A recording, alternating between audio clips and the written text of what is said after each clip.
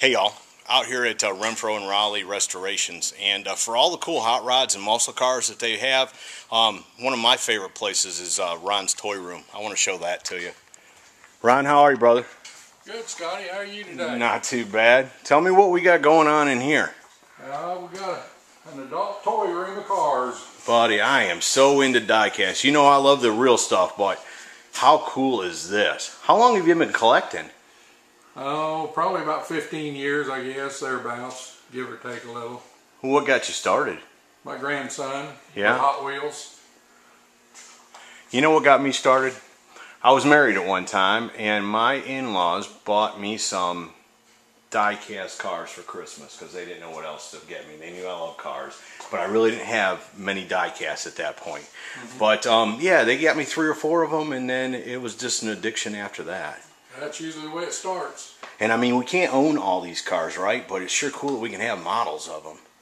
Yeah, I really enjoy coming down here sometime quiet time and just take a few minutes and look at one section and just really enjoy them. Sure. You dream about what you couldn't have when you was a kid. Yeah, that's it. Yeah, no, that's what I'm saying. You, man, wow, look at all them Camaros. This is a whole case of almost all Camaros, isn't it? Now, these are Yankos on the bottom down here. Most of them all the way across are Yankos. Yeah, sure enough. Look at that, would you? You got them in about every color. All the cars that you see in here has been hand washed and waxed and put in the cases just exactly so. And hopefully I don't have to take them out and never dust them. I know I will someday probably, but. It's funny you say you wax them because I do that to mine too. Yeah. Yeah, I put a coat of wax on them. I mean, you know, because dust will come off easier, fingerprints, all that, you know. Try to keep them as new as you can, you know, and look as good as they look. Right. Or can look. Look at that chrome one. How cool is that? Wow, that's just blowing my mind. And then you got a GTO out there like this one here. Yeah, we've done a real car just exactly like that car right there. Yeah, I shot a feature of it. How cool is that? And these are most of Pontiacs over here. Now they're not all in order. You said when you put them back in here, you just put them in. Well, look at that. You got a Fiero. That's a Fiero. What was that? I'm thinking that Pontiac made that Ferrari. That's what that was, but it's a Fiero. How cool is that? Most of the cars in this room are kind of in a category like the Pontiacs, the Chevys. And then as we get into the other room, they're kind of mixed up. I just took them as they come out of the box. Right. That's Trans Ams. We've done one identical to you, shot it. Yeah, you got that one there too, yeah. Same car. I use this room a lot with customers come in and pick out a color of a car combination or whatever they want on their cars. Sure. They see basically what it's going to look like when it's done. Right. So basically what you've been able to do is take your hobby and turn it into a tax write-off. Well, maybe a little bit. I gotta have them. I gotta have a little. Yeah, I gotta have them. How many are there, do you know? In these 2 rooms there's 7,021 cars, I counted them. But I have over 22,000 cars altogether. Where are the rest at? They're all stored in these buildings that you just walk by. Oh, no kidding. Man, you talk about a honey hole, folks. These folks here, this shop is a honey. I mean, I never expected that. Grand Nationals, how cool is that? I never expected to walk into this. And Ron and I were in another building, and he was like, "Oh, I got something I want to show you. Come here and look at this." And I'm just crazy about diecast.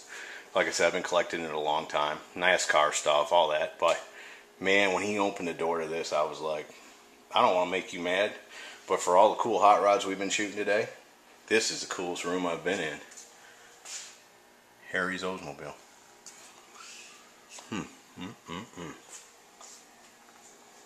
Corvettes.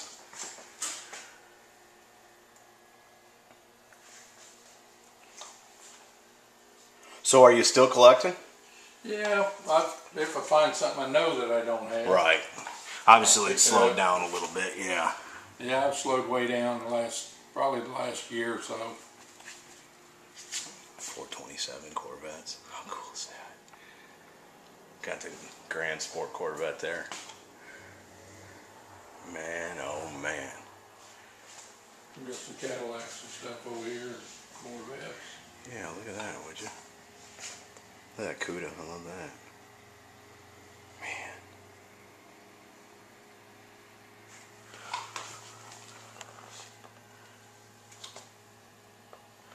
I like the Star Spangled ones too. Those are cool. Yeah. It must be a series of them because I see you got another one over there. Yeah, I think I got about 4 altogether.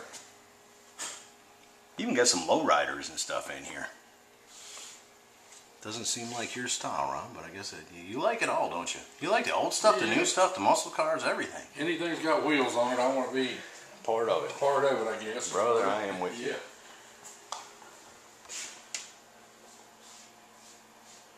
I am with you. You're right. If it's got a motor and wheels on it, chances are I want to see it.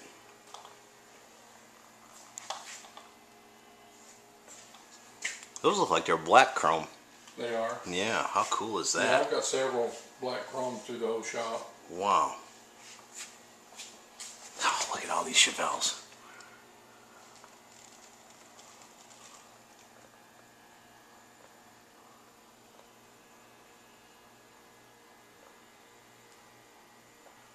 It's like a die-cast museum. Look at that Camaro back there. I don't know if you can see it, but it's got ghost stripes on it. It's chrome and it's got silver stripes on it. That's a cool car. And these parts are to a motor scooter you're working on. Yeah? Yeah, it's a 1960 Mustang motor scooter. And then you use the Mustang emblem. Was that the original emblem for it? Or no, I just run across those. No, that's cool. I'll hold one up and get a good shot of it. Yeah, no, that's cool. Wow. No, it's going to look good. That's laid under clear. Oh, really? Yeah. Yeah, They've sure not enough. been sanded or buffed or anything. Right. They're just curing and they'll all get sanded and buffed. Man, oh Lord. And this thing's 2 rooms big. Let's go check out and see what we got back here. Well, let's stop here first. Yeah. Sprint cars. Grew up around those. So you've got Indy cars.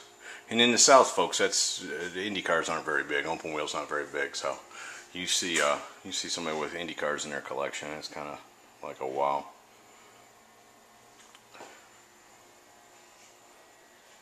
I'd say some of these NASCARs and some of these older stuff has got to be worth quite a bit of money because these die-casts do really well. And I was telling Ron too that when I grew up, when I was a kid in Toledo, we used to go to Milan, and we couldn't afford a lot of souvenirs, and I was able to get a postcard, and it was the Color Me Gone race car. Now it wasn't this one; it was like a '70 CUDA or something. But he's got 2 different Color Me Gone cars, and that's just a flashback to when I was a kid. There's another black chrome. Man, that's cool.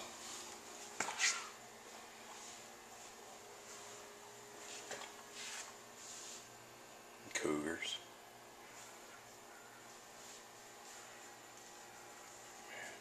And then there's a whole nother room back here. And we've set up some light, some extra spotlight because the light's not the greatest back here, but I'm sure it's going to show up just fine.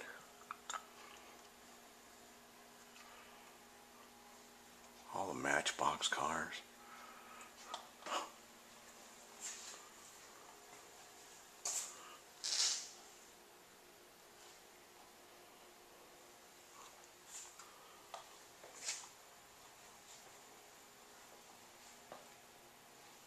And you have grandkids?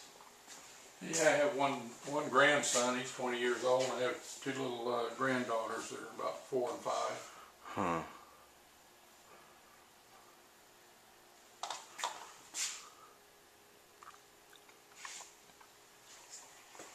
Man alive. That's just amazing. I mean, you just collect virtually just a little bit of everything. I mean, mostly it's racing stuff, but I see you got tractors. This old John Deere stuff, it can be real valuable stuff too, you know? Mm-hmm. Wow. Look at that Mustang. One at 1500. That's a cool car. A Maybach. Look, he's got 2 Maybachs. Isn't that crazy? It's just anything that's die-cast that you don't have. Oh, I'm sure there's something out there, but I think I've covered most of it. I mean, folks, look at that wall of just Hot Wheels. T-birds. Pickup trucks. Amazing.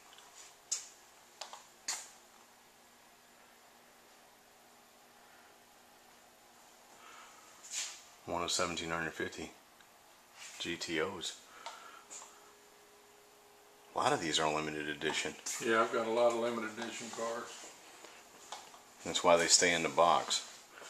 Anything like that, you want to make sure if you don't, even if you take it out of the box, you keep the box. But it's probably a nice Oxon Martin car. Yeah, a buddy of mine's got one of those diecast. He just showed me a few weeks ago. I was over at his house.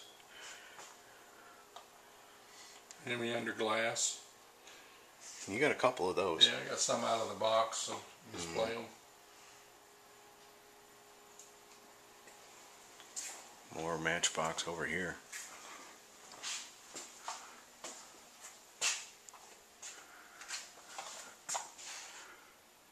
Jimmy Spencer. We all gotta love Jimmy Spencer now. There was a day when maybe you didn't like him, but Jimmy makes fun of himself now, so you can handle it. Man, alive.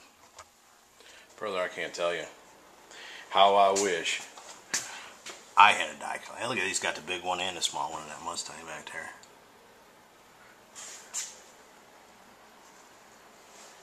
It's cool never having to grow up, isn't it? Yeah, my wife says I'm the only child she needs. That's it. And you know what it is, the bottom line is a lot of people wish they could live life like that, and they choose not to. You know, it hasn't always been easy, I don't think. I bet you've taken your own road sometimes, and that's not always been the popular one or the easy one. No, I've had a lot of bumps and hills to get up and over, I can tell you. With a lot of success comes a lot of failure. I mean, that's the bottom line, is that you've got... You don't have failure, you haven't been out there trying to do nothing. Or you've not succeeded as much as you can, you know what I'm saying? Because it's rough out there trying to do what you do. That old van. He's doing one like that in the shop. Look at that. Judge Funny Car. How cool is that? Keith Black. Bunch of old motorcycles. Look at all that. Unbelievable. This is by far one of the best diecast collections I've ever personally witnessed. That kind of looks like that car you got out there in the garage. Yeah, a little bit. Mm-hmm. Yeah, this is just his diecast, folks. He's got a whole shed of stuff that I'm going to shoot here in the next week or two. We can get a chance to get it out and get it cleaned up and all, but there's another Color Me Gone car. Some really cool stuff. Because like I said, Ron is, he's got old stuff. He's got one of Jerry Lee Lewis's old cars, believe it or not. Yeah, we got Killer's car coming to Scotty DTV. How cool is that? And he's got some wood cars that he's made. Just a really cool place to come hang out. I am glad that I got to meet these boys up at the Grand Rod Run. Oh yeah, you got semis too. I love semi trucks. I don't know, as a kid I always thought I wanted a semi truck to drive around every day. I thought it would be cool. He's got a camper. You know you're collecting stuff when you're collecting Winnebagos. You run out of stuff to get. That's right. That's what I'm saying. I'm saying you're really looking for some stuff you don't have when you're buying Winnebagos. Man, yeah, that's good. Oh, that's just beautiful. Man. Folks, I have tried to give you, and this video's run a little long. I see I'm almost 15 minutes on this deal. But understand it, I mean, you know, we've not been dragging our feet. You could spend hours in here. Look at that. My very first car. No, actually it was a real one, but you could spend hours in here. Like he said, he's had people request, hey, can I just go in there and sit for a while? And man, to a car guy, how cool is this? Ron, I can't tell you how much I appreciate it, brother. What an awesome collection you got. Pleasure having you. Thanks so much. Thank you. There you go, folks. That is Ron's diecast collection from Renfro and Raleigh Restorations. Hope y'all enjoyed it. See ya.